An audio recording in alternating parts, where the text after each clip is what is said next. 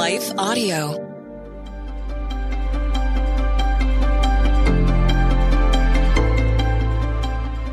Welcome to the Crosswalk Devotional. We're so glad to have you as a listener. Today's topic is shifting our family's mindset. We'll be right back with a brief message from our sponsor.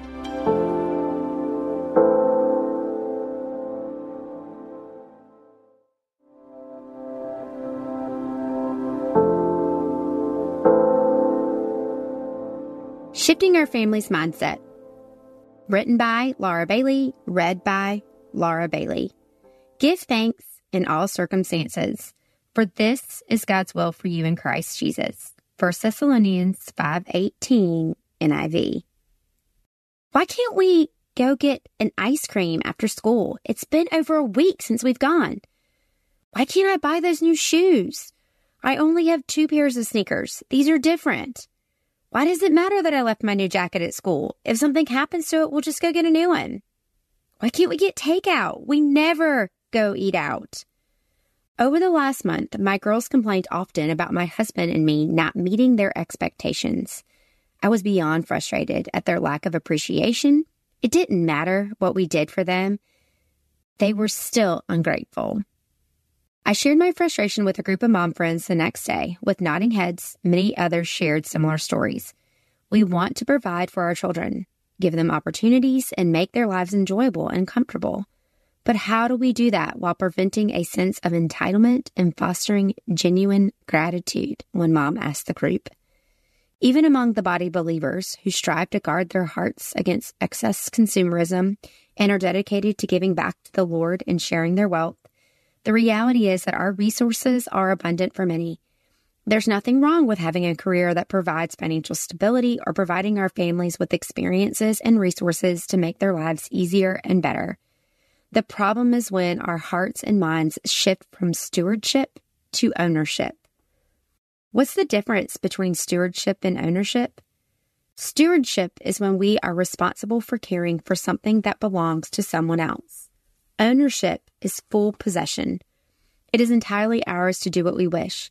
As Christians, we acknowledge that everything comes from God and we are simply stewards of His gifts. John 3:27.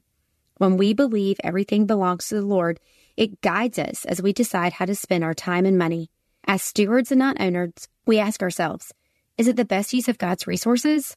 While Scripture is not against wealth, having nice things, or even living a comfortable life, it does admonish us to be on guard against storing earthly treasures. Matthew 6:19-21.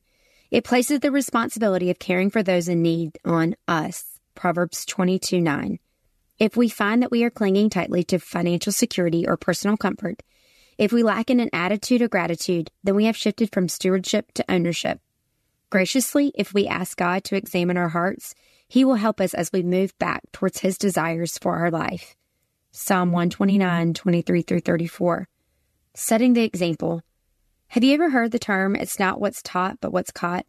Our children are impacted more by how we live our lives than by the many sermons, lessons, and general advice we share.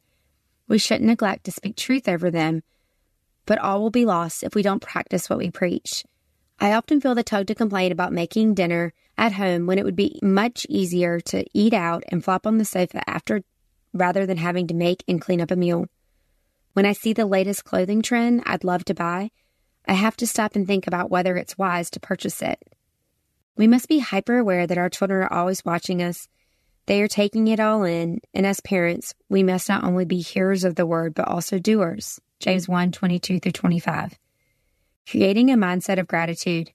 When Paul writes to the Thessalonians encouraging them to be thankful in all circumstances, 1 Thessalonians 5:16-18, he is not ignoring the realities of life in a fallen world, yet reminding them that gratitude is a heart position.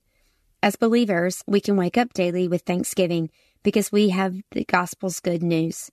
We were once in darkness, and now, through the gift of salvation, we can experience eternal life. 1 Corinthians 5:17-21.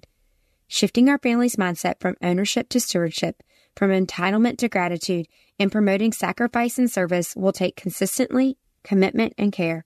It is a process, but we are not alone. We partner with the Holy Spirit and prayerfully ask the Lord to guide and direct us as we seek to honor Him in all that we say and do.